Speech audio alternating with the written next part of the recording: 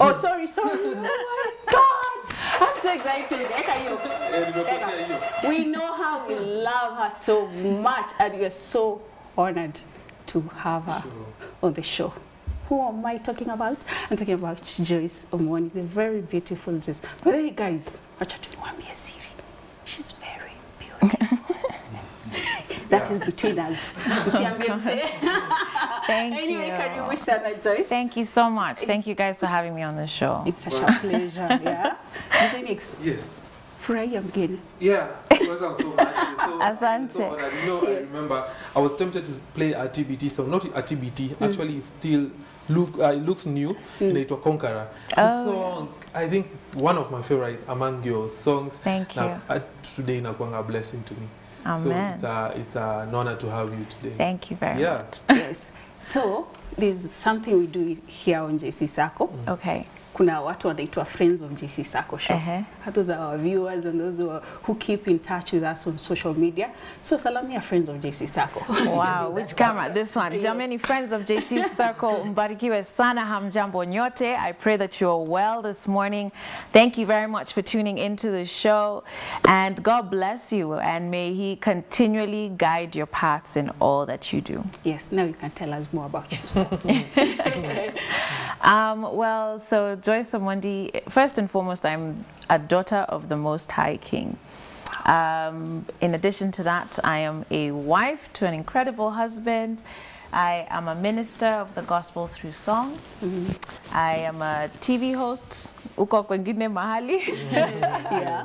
And I am a founder of a women's empowerment movement, and I'll be sharing about that later on. But I do all of those things and more, but most of all, I love God and I love people, and I'm excited to be able to share what He's given me with others. Amazing, thank you so much.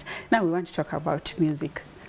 Music, is it something you really wanted to do? Is it something you had planned to do, or is something you just met along the way and you decided to do it? Yeah, well, I mean, I grew up sort of from a musical family. My granddad was in a band, so alikuwa anacheza saxophone and the trumpet. My parents, they were in the choir together, kanisani. That's how they met. Then they got married.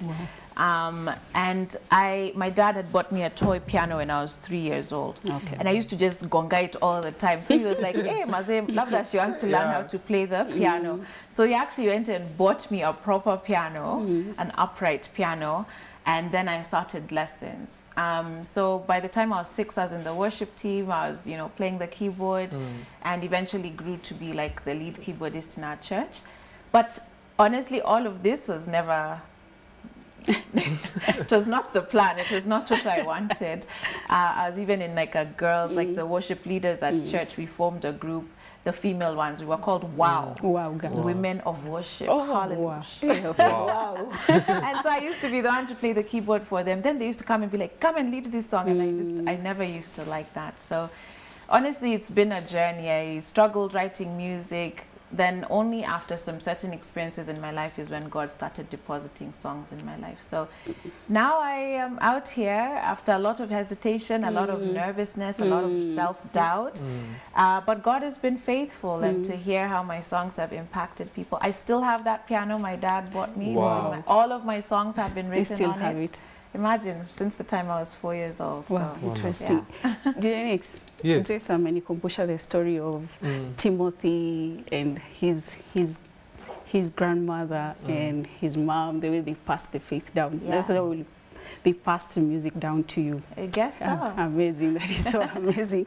Yes. Let me. Maybe you can just describe your kind of music, your genre. Sure. Yes. For me, there's a lot of talk that goes on in this gospel industry about, and it's disturbing that even secular guys now start questioning the sort of music that we do, right? So for me, I believe my fans and the people who follow my journey know my music as scripture-based. Me, I sing the word of God. I sing it back to Him. My songs are not about myself. my songs, I believe worship is about an object before us, and that's what we do. Anything that you ascribe a lot of power to and a lot of attention to, you worship it. And for me, that person is God. So my songs are based on scripture, and it's not easy that you meandika jam alafu nenda kutafuta tuka scripture nenda nayo. No. Like I literally find my inspiration from scripture, and my songs are really love songs to God and just declarations of what He has promised in His Word. Wow, love song. Love song to God. Yeah. I've never heard of that. This is the first. Anyway, there's a difference between Mr. you write your own songs. So there's a difference between ministry and industry. Kuna perception about industry na kulipa. The ministry. Well, I was told that too once. I went somewhere to sing. I won't say with kina nani. But kidogo kidogo naona watu wengine wanavuta huko nyuma ya tent, anapelekwa nyuma alafu kirudi they are like patting their pockets, right? So I'm like, hey, what's going on? So the aide that I was with at the time went to be like, what's happening? Like, what's going on? What's for Joyce? Alafu akaambiwa ati, unajua Awa ni artists, Joyce ni minister. Wow. So I guess artists ndio wanapewa vitu. Ministers. Ministers sisi tunaabudu Bwana. Anyway, so God bless you. God bless you. Hiyo ndio tunapewa mkono ya corona. Unaenda mbali. Tunaenda hallelujah. But look, I mean, God has been so faithful. I mean, I've been in this journey for a little bit, in and out, you know, doing other things. But it doesn't bother me because I think motive is very important in everything that we do. Whether you're a DJ, a TV host, a musician, your motive is very important. So I believe that our gifts will make room for us and God will provide for our needs. So for me, I'm dependent on God, not fans' response. I'm not looking at YouTube views to determine my, whether, not even my worth, whether what I'm doing is, my audience is one. Because I came to a realization very early on in my career that I could have 1 million people screaming my name, 10 million views, but God is not pleased with me. And for me, that is what matters the most. So if that one voice is not happy, it doesn't matter if 10 million are. So, you know, in my life, I have chosen to make that sacrifice. And that means then I'm very strict about what I sing about, and I don't compromise my content to create a hit song, right? Okay. And sometimes it means that I have to be willing to pay the cost to work elsewhere to get my, you know, provisions and, you know, my income. But as long as my ministry remains just that, ministry, then that's a cost that I'm willing to pay. Yes. Wow. Speaking of resources in terms of money, there's something unique about you. You've done 2 albums. Yeah. Yes. What made you do albums? Because what I hear is that albums are very, very costly, and even you do not give it your all. Yes. What's your take on that? So honestly, because going back to my journey about not being able to write music, so it so happens that both of my albums have been written after I have graduated from school. Okay. The first one was after I graduated college, and up until that point, I was never able to write music. And then I don't know, I'd just be up at 3 a.m. I can hear everything. Conqueror, I could hear like, these are the drums. I want the bass line to go like this. Like I could hear everything. And before I knew it, I had like 10 songs written. So I was like, oh, okay, might as well put them in an album. Okay. Similar process with Spirit versus Soul. It took, you know, a few years between Conqueror and that one. Because I went back to school, came back to the country, and then those songs began to come into life. So for me, it's kind of just been like, I have this collection of songs anyways, so let me put them in a way that I can give them out to people. But also, I do a lot of church tours sometimes, and when you go to churches, people are like, Neza pata songs zako zingine happy, and then you're like, So albums for me so far have, you know, worked well. But I understand, I mean, obviously consumption patterns are changing, so maybe from here I'll start now doing singles. Please stick I don't know. To albums. Please stick to albums. Anyway, let me ask this. You know, they say every song is a sermon, and there's this one song you did that's my favorite because it actually speaks to my spirit, called Satisfy. Yes. Preach to me about this song. Preach, girl. Oh man, Satisfy. Yeah. It's a beautiful song, and it just that one has a very special place in my heart. Satisfy for me is just that reminder that everything I'm chasing is futile unless God is at the center of what I'm doing and of what I'm pursuing. And I think I was just struggling with my own challenges at the time, and I was just trying to remind myself, like, God, even if this thing doesn't work out, it is you that's going to give me happiness. It's not a job. You know, as young people, and the economy has been tough, so a lot of young people are like, oh, nikipata hiyo jobo, sasa ndio nitakuwa poa. No, there's plenty of people who have fantastic jobs. I had a very high-flying job, and I still wasn't satisfied, right? There are people who are... We were just watching a movie by the late Robin Williams the other day, and he was famous beyond fame, making money all over the place, and he wasn't satisfied, was struggling with some issues, took his own life. So it was just that reminder that really only in God can we find full satisfaction. There is that God-shaped hole in all of us. You can fill it with whatever else you want. At the end of the day, it's not going to match. It's not going to be enough. Only God can satisfy us. Amen. DJ Nix, hii itaenda kwa inspiration vibe. Yeah, umesikia hiyo. Itaenda kwa inspiration vibe. Anyway, this is my God. The first time we saw it with DJ Nix, we were like, hold on. Actually, Joyce we just Omondi posed. Yeah. Joyce Omondi ndo anaenda kudance. She's dancing. Oh my God, she's dancing. Oh my goodness. Wow, she has killed the moves. Thank you. Did you say I killed the move? Yes. Thank you. Actually, surprised sana. Thank you. Let me tell you, I was so scared releasing that video. It took a while.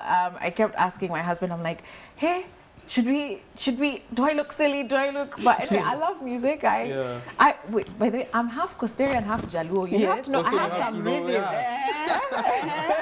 I have to have rhythm somewhere happen, Danny. But this is my God, it was a fun video to do. And yeah, I guess it was time to just behind it. Come out from my shell. The motivation behind it is just to say, there are things in our lives that we go through that, and here we're just like, hey, you're ni Mungu tu. Yeah, it's just to say that, and yeah, this is my God. There's no way I'd have survived this thing if it wasn't for God. So it's a testimony, but at the same time, I look at it as a declaration of faith moving forward to say, I don't know what it is that is happening, and I don't know how this situation is going to work out, but huyu Mungu wangu has never failed me, and I can trust him eternally. So whatever challenges, even this corona, you know, God is not asleep. He does not sleep or slumber. He is awake. Even these locusts, he will deal with them. And we will testify that this is our God. Wow. Yeah. Oh, okay. So, encourage guys. You know, we have ladies who want to venture into music. Yeah. And there are hurdles, there are challenges. They just want to give up. But this is an opportunity for you to encourage them. Yes, on camera 4. Okay. Yeah. Again, I'll just repeat the message that your motive is so important in life. And if God has given you that desire, the other thing to learn is just to trust in his timing and to wait on him to bring it into fruition. So many times we get impatient, and that's when we start doing things by our own might and by our own strength, and that's how we mess everything up. So trust in God, trust in his timing. And as you wait, be actively waiting. That means you're seeking him, okay? So present the desires of your heart to him. But his word tells us in Matthew, seek ye first the kingdom of God, and all of these other things shall be given unto you. So we'd be lying to ourselves if we said that we're seeking, you know, all these other things, fame, marriage, because that's a thing nowadays too.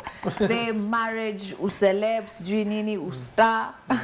But God is nowhere in that picture. We'd be lying to ourselves, and most of all, we don't want to be the ones to disappoint him either. So, you know, keep on, keep the faith, keep trusting him, and above all, just surrender that desire to him, because at the end of the day, only he will satisfy.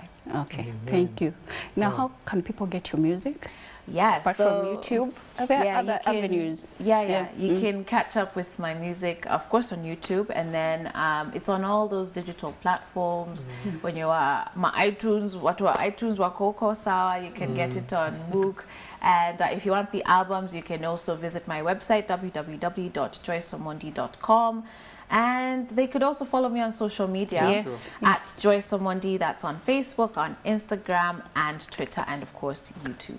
At Joyce Omondi. Yeah. Thank you so much. Thank you for making time. Thank you guys for having me. And maybe before she leaves, you know, when you talked about albums, I was tempted to ask, and I will ask about ukifanya singles, and unasema unaweza amua ku-release singles. Should we expect some collabos from you? Because actually sijaona Joyce Omondi akifanya collabo mingi. Yeah, so what should we expect from you? Maybe yeah, that's true. I think I've only done 2 collabos actually, and they're both from my first album. Yeah. Spirit vs. Soul was very like that one, yani, I just had to do it vile Mungu aliniambia nifanye. But yeah, I would absolutely love to do more collabos in the future. Wow. It's something that I feel everyone should, you know, prayerfully consider. That's true. So I'm not the type that you nani DM to at yo nataka collabo na wewe. I'm not that chick.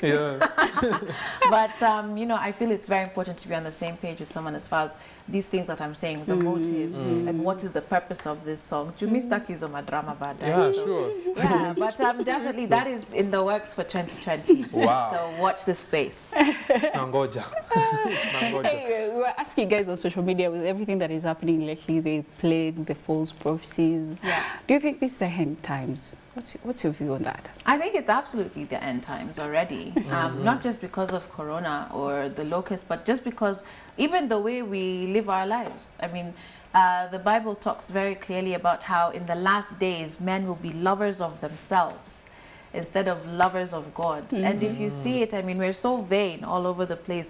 Social media imekuwa tutoe tu manguo tuchukue mapicha hivyo uchi. You know what I mean? Because we're all trying to attract attention to ourselves. It's become about money, it's become about fame, about flossing. So yeah, for sure, in the end times, so people need to get themselves ready. Yes. Yeah. But you know what, the thing about the end times is it's not about doom and gloom. There's this beautiful story of hope for those who know Jesus Christ. So we have an eternal glory to look forward to. We have eternal life to look forward to, because one day this King of ours is coming to carry us away to live with him in this beautiful paradise of heaven. So I'm excited. Wacha Yesu arudi. Atuchukue twende. Hallelujah. Anyway, we are just about to dance. Oh, okay. This is My God for the very first time. Dropping here on JC Sako show, Pale kwa DJ Nix, Kwale kwa Dex. Yes. And we are about to dance. DJ Nix will be joining us. Could dance? Yes. I'll teach you guys the moves. Yeah. Okay, sawa.